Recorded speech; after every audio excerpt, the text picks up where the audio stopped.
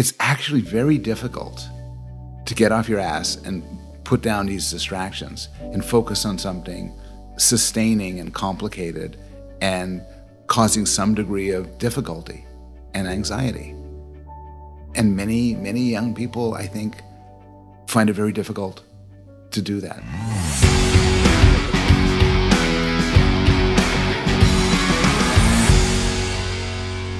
What's up, everybody, and welcome to the show today. We drop great content each and every week, and we want to make sure that you guys get notified. And in order to do that, you're going to have to smash that subscribe button and hit that notification bell. And if you've gotten a lot of value out of this, make sure you give us a like and share our videos with your friends. If you want to look at the happiest countries in the world, you just find the richest countries for the most part. And those are when people say they're happiest. But if you want to look at the countries where people say they have the most meaning in life, you look for the poorest countries where people actually say their lives have more meaning. Because if you're struggling each day, your work has a sort of meaning it doesn't have if you're fairly prosperous and protected. And so part of the question is, what does one do if one's in a bullshit job? And the glib answer is find a better job. But, you know, maybe you can't find a better job. Maybe, or maybe you don't want to take the hit, or maybe you don't want to lose your health insurance or whatever.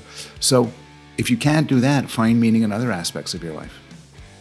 And, you know, and I have a lot of friends who live and have very rewarding jobs, but I also have friends who don't have rewarding jobs, and they do their stuff, and then they do something else. Well, I think we're seeing this with the Great Resignation. You know, we have more jobs available, but more unemployed than ever.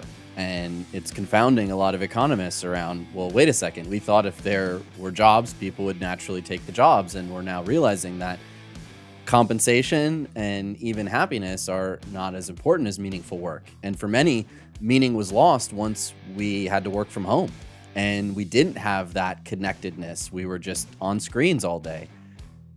I wonder, as a parent, as you think through navigating raising children and this idea of happiness versus meaning, you know, how do you strike that balance and support your children as they navigate this?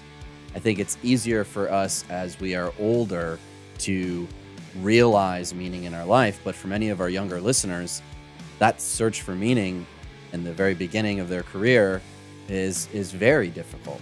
It's tough, and it's particularly tough now. There are so many things trying to pull you away from meaning and purpose and sustained practice. Everything from, you know, Facebook to Twitter to TV, streaming services and everything. We don't have to struggle boredom anymore in this modern world. I have my iPhone next to me. I could always check my email or go online and so on. And so it's actually very difficult to get off your ass and put down these distractions and focus on something sustaining and complicated and causing some degree of difficulty and anxiety. And many, many young people, I think, find it very difficult to do that. Life, there's just too many other distractions. And that's hard. You know, the book that's probably influenced me the most in my life is Mihaly Csikszentmihalyi's book, Flow. It talks about sort of sustained experience. When you're really into something, you lose track of time, you forget to eat, you just zoomed in, focused on hard intellectual work. But he does these surveys, and a lot of people don't ever have flow in their lives. They're always just going around and never fully engaged. So it's difficult. I just appreciate the difficulty. Some things get you out of it. Musical performance is a way of getting a sustained attention focus. Sports, certainly. Writing, reading sometimes. Early in the book, you were laying out the argument of being able to explore and especially exploring these emotions in your mind. And for myself, I'm not into horror movies or anything like that. However, the music that I listen to is certainly can be very dour and it can be very dark, and nothing makes me feel the way that music does. And for the average listener or somebody who just came upon it by chance, I think it might horrify them. Where for myself, I find it harrowing and lifting and just so dramatic. And of course, I think back to Wagner or some of the other more controversial artists whose music was so dark comparatively to the other artists of the times. Or the first time there was seeing a show live where I started to weep because of the emotions that I was feeling in that performance, and how much I chase those moments. We drop great content each and every week, and we want to make sure that you guys get notified. And in order to do that, you're going to have to smash that subscribe button and hit that notification bell. And if you've gotten a lot of value out of this, make sure you give us a like and share our videos with your friends. That's such a good counter argument against those who would say, well, we just want to have happiness. We just want to kind of boost up on the pleasurable emotions, joy, sexual satisfaction, satiation, exhilaration, all those positive things. It doesn't describe people. We often enjoy sampling negative emotions. We often enjoy sampling fear and regret and sadness in the right doses, in controlled circumstances. But there's something Michael Norton calls emo-diversity, which is the idea that we want to get a range of different emotions sometimes. A full life involves getting this and that, trying out different things.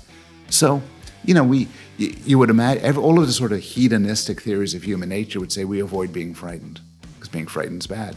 And yet, there we are, going to haunted houses and seeing the most disgusting and terrifying horror movies, or listening to songs that freak us out or make us cry. So this is a wonderful case. You touched on religion earlier, and you think about all of the great religions involve characters who suffer. Good, amazing people who suffer. And through suffering, we come to worship them. We don't go to movies to just see people experiencing happy for 2.5 hours. We don't go and seek out this entertainment that just is hedonistic and pleasure-filled. Almost all stories that we share as humans across centuries, generations, cultures even, have suffering baked into the storyline. They have a hero's journey that we're drawn to. Do you feel that this is something that crosses all cultures and we all as humans are drawn to? Because you mentioned earlier, some of the more happy cultures, some of these differences we're seeing in meaning even are cultural. Some things are cultural. There's cross-cultural differences in the sort of suffering people enjoy, in the sort of pleasures people like. There's also individual differences. Sometimes people don't like horror movies. Other people like spicy food. Some people don't. But there are also universals. And I think you're touching on an important universal, which is just like the lives we want to live require suffering and struggle. The stories we want to watch and listen to and read about also involve the same thing. You ask, what is a story? What does a story have to be a story? And one answer, I think a good answer, is it has to involve somebody facing an obstacle. It could be funny. It could be the obstacle. It could be a fun rom-com where couples trying to get together. It could be the most horrible Holocaust narrative of people trying to survive. But you need an obstacle. And this sets up the possibility of a hero's journey. But also sets up the possibility for somebody just struggling. And as soon as you get to struggle, you get to difficulty.